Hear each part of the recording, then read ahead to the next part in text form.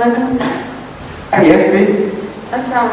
I've been thinking over and over again whether to put this question forward to you or not. It's on the subject of the power of the mind. Big pardon? It's the subject. Would you come closer to the microphone and speak a bit loudly? It's the subject of the power of the mind. The human mind has such powers that one does not know. For instance, one can transfer thoughts by mind and pick up thoughts, because I have read quite a few books on this, and I've talked to some people and they've demonstrated to me, and I was quite amazed.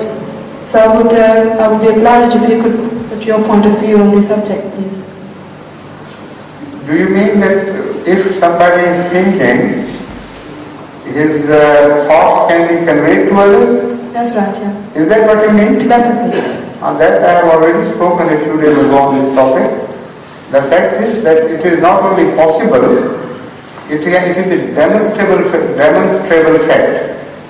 And the scientists nowadays, who are called parapsychologists, and the psychologists disown them and say they are not scientists, they are quacks, and call themselves scientists.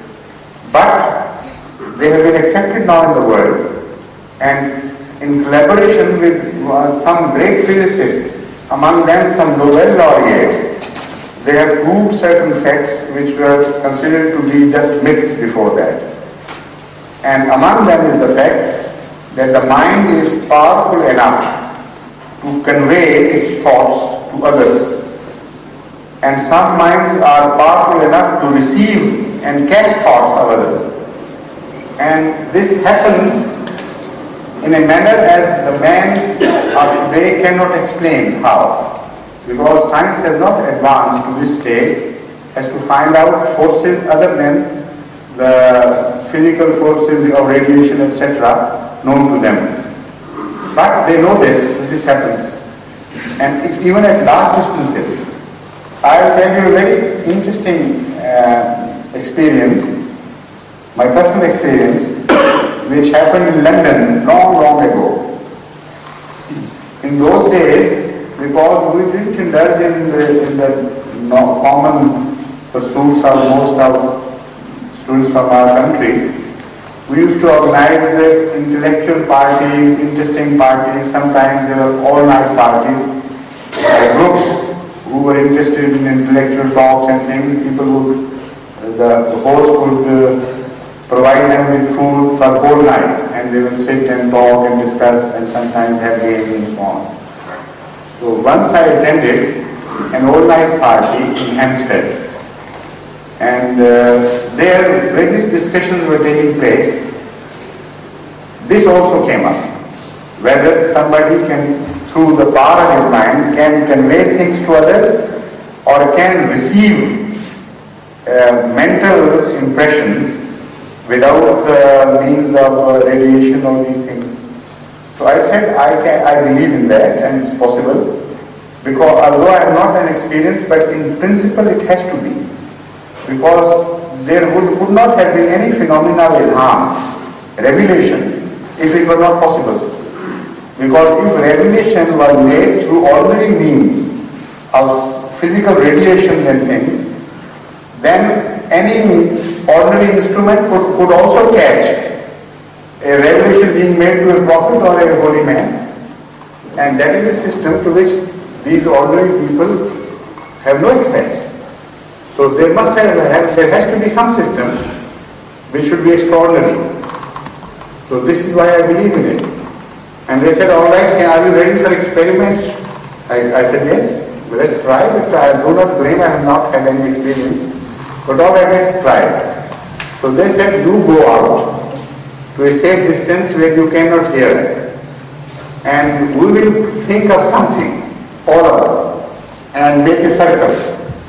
When somebody goes out and calls you, you come and sit in the middle of the circle and imagine or concentrate on what we want to convey to you.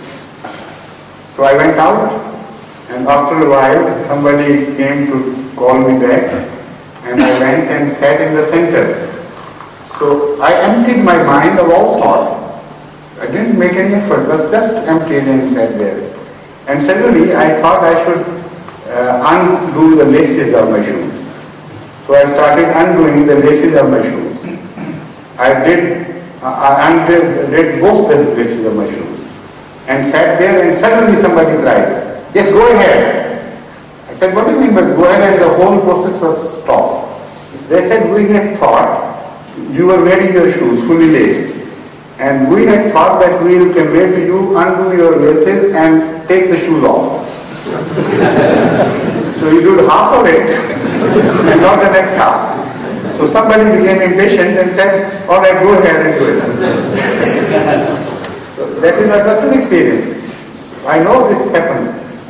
And my late father, Muslim, had that knack, and I also written that in his life history. Many times, so often happened that we were scared of sitting close to him, because he would read our thoughts. What we call clairvoyance. If somebody thought of a mistake, he would say, "All right, don't do it." Things like that. And I was terrified many times, sitting in his company. But can I start again?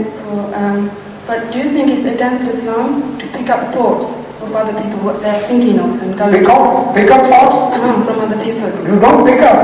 No, but they come to you. No, but I've tried. I've practiced myself. That's why I could put this question forward to you, please. No, there is nothing wrong with it. No, science. If you really concentrate on one person and they're not knowing it, surely you can pick it up. And once or twice. You can pick it up, but you may be wrong. No, but once or twice, maybe 100 times, right? You have to try yourself.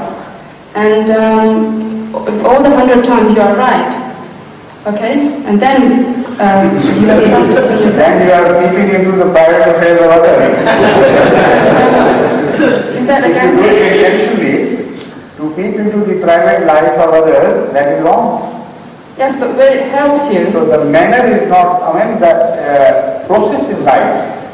There is nothing wrong with the process. But if the question will be decided how you employ it and why you employ it. For example, television is good. In itself, it's neither good nor bad in fact. You can see a very good program, a healthy program, a mind-building, a health-building program, and you can also see a rotten program which will destroy you morally. So how can one say television is bad? It is how it is employed. So if you have a gift from Allah and you employ it to the detriment of mankind, it is bad. If you employ it for the goodness, for example, if you sit in a company which are bad people and you think of good things of life, of Allah, of things which would improve the lot of that society, naturally this is a very good employment for your gift which Allah has given you. So try to do that.